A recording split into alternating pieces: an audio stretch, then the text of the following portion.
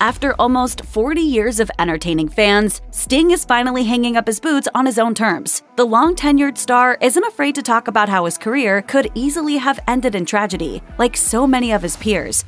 Sting will get into the ring one last time on March 3, 2024, when he teams with Darby Allin to defend the AEW Tag Team Championships against the Young Bucks at the Revolution pay-per-view. Got what I wanted, ta-ta for now.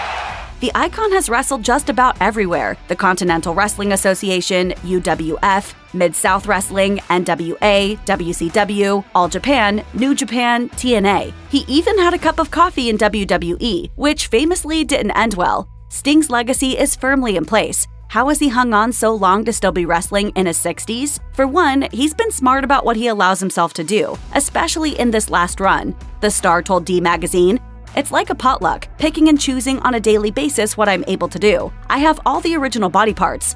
That's right, even at 64, Sting hasn't had anything replaced. But even with that, wrapping up his legendary career in 2024 was not his original intention. He said, referring to wrestlers who keep performing beyond their prime, "I swore to myself, I'm never going to be one of those guys, and I'm one of those guys 10 times over."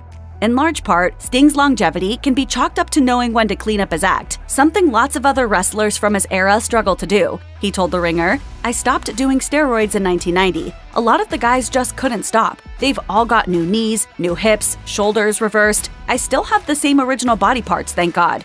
The added body mass steroids pack on quite simply isn't sustainable for athletes in the long haul. As Sting implied, it leads to joint problems and other mobility issues. After witnessing these changes happen to some of his friends and peers, Sting took note and changed his ways. Now he's retiring at age 64. He also told The Ringer, "I was addicted to painkillers and drinking and steroids and drugs and a lifestyle for so many years. The human body can only take so much. A lot of the guys, especially in my era, they couldn't stop. I was on my way to being one of them. So I attribute the longevity to cleaning out the drugs and the alcohol, the overall lifestyle."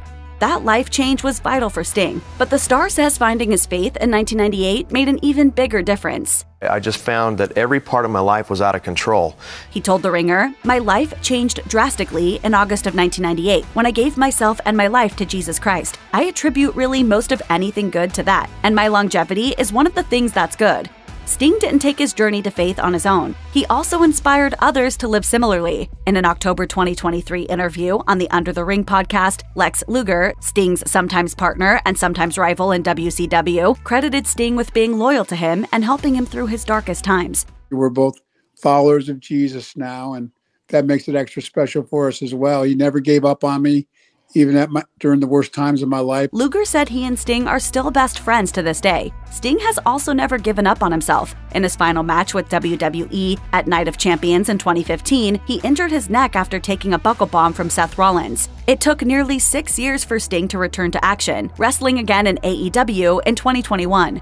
With the end of his career now in sight, Sting told Sports Illustrated that he's surprised by what he's been capable of these past few years, and he credits AEW president Tony Khan for coaxing him out of retirement. If you or anyone you know needs help with addiction issues, help is available. Visit the Substance Abuse and Mental Health Services Administration website or contact SAMHSA's National Helpline at 1-800-662-HELP. That's 1-800-662-4357.